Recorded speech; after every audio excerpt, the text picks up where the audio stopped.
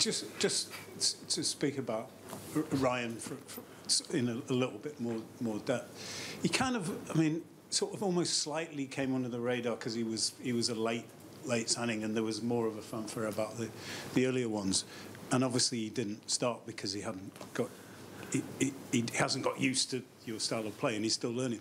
But we did see that he does have this sort of raw power and the running ability. Yeah. And obviously raw power. Yeah. I'm not sure a lot of people would have described him in the past. The raw power is technically incredibly good. The first touch is insane. The speed up is top class. Really good shooter. What we saw with the Darwin goal, which was disallowed, but the ball was a fireball before. So he's a really good player. He's a really good player. Yes, and he came late, and yes, we play slightly different, and yes, that needs time to adapt, and that what we can give him, thank God, and he's completely happy with it, and he's in the group, and he realized in each training session that he gets treated exactly like all the others. If he starts or not, he gets even a few more informations in specific moments. He can see what the other boys do in similar positions. He can watch it. He learns where he's a smart boy. Everything goes in the right direction. That's really, really nice to see. And now assists in the other games, and now he has his first goal. No, it's good. Long may it continue. Very important for us. Jürgen, just thinking back to the Brighton away game last season. Yes, I obviously don't want a repeat of that, sorry.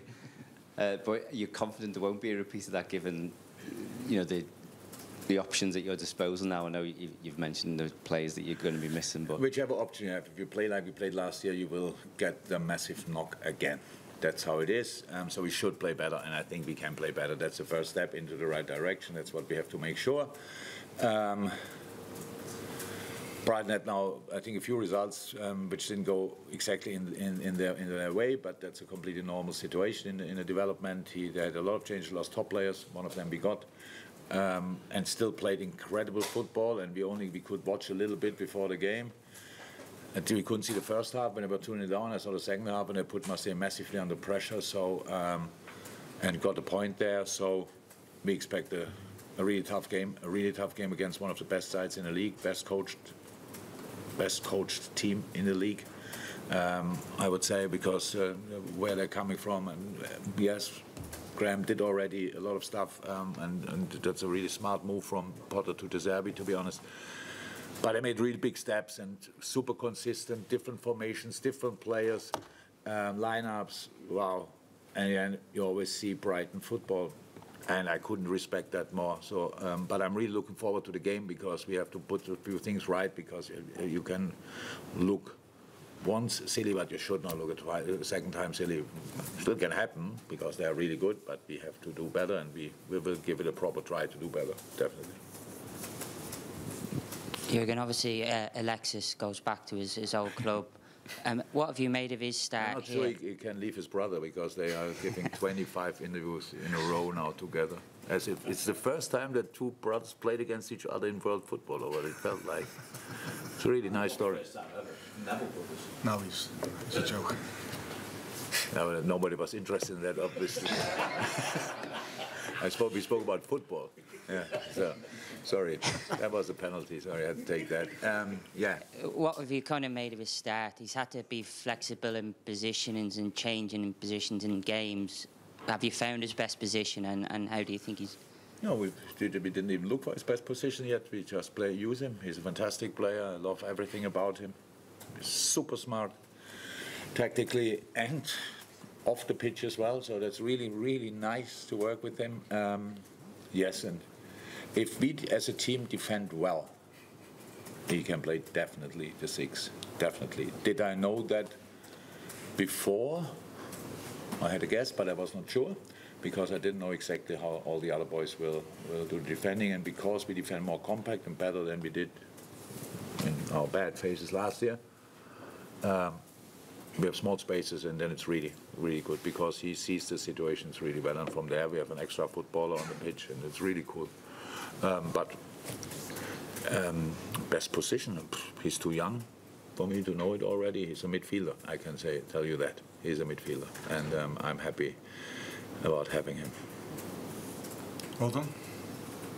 Oh, yeah. Theo. Hi Jürgen, how's Thiago doing? We're through to another international break, and I know he suffered a setback, but how close is he to a return? Yeah. It's just, for him especially, it's annoying. So, like,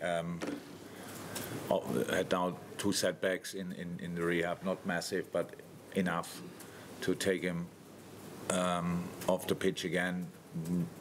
Obviously not the same injury, not at all, but a bit similar and as annoying as it is for Stefan Bajcetic. So was there, played a few minutes, and then felt something else. That's how it is after long-term injuries from time to time. I don't know. I will not put pressure on that because I can't anyway.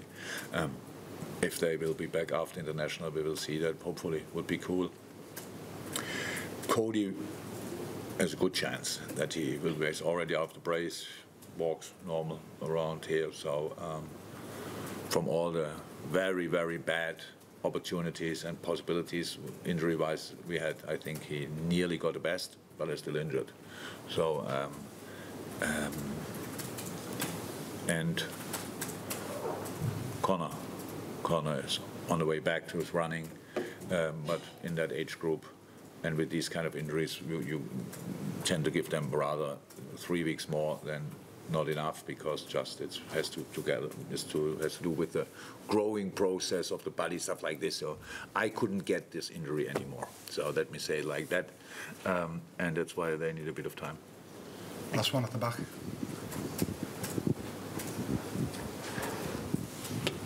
I just want to ask about the centre-back situation. I think a lot of people thought that Canate and Van Dijk would be the main two, but obviously Joel Matip's played in the past couple of league games, so there seems a real battle in there. How impressed have you been with Joel's form of late, and Canate tonight really pushing to thrust himself into the starting 11 on Sunday?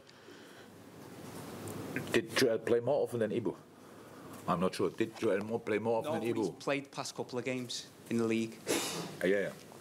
So we don't make a difference between league games and cup games and stuff. We just play football. Want to win the next football game ahead of us. So that means I didn't make a decision who play. I know that they all can play together. It's about the boys had a little bit of a history when they play too often that they then get injured. We had that in the past, and we tried to share the really high intense part, as long as it's possible.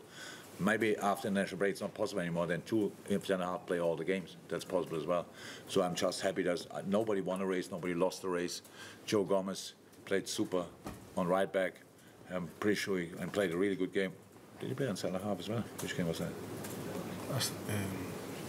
Villa. Villa. That was a good game. So means they're all there, and we need them all. I didn't make a decision. It's just about who is now ready to go. And after international, I hope they come all back. Now play first Brighton, but then we have give them all again to all different countries, and then we will make a decision for the next game.